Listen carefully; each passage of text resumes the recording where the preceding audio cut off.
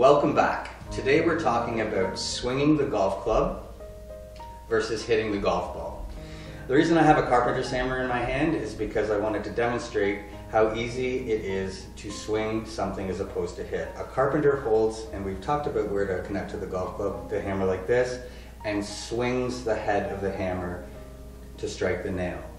The carpenter does not hold the hammer here and use all of his effort to strike the head of the nail, because it'll take a whole bunch more effort and it's very inaccurate.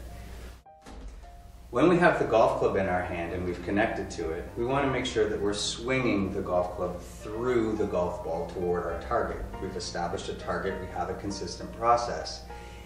If we focus on the golf ball, invariably we will try and hit the golf ball to our target. And hitting a golf ball does not allow the club to swing through, develop club head speed, use the science of the golf shaft itself to help and assist with that.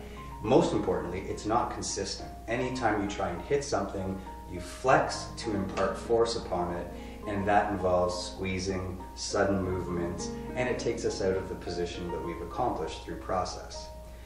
When you're swinging the golf club, you should finish with most of your weight on your front foot when you're done. As the club comes through, it releases, and our body weight follows the club head. Why is it so important to swing the golf club and not hit the golf ball? Because swinging the golf club is the consistent aspect that you've provided by a process that is comfortable and uncomplicated.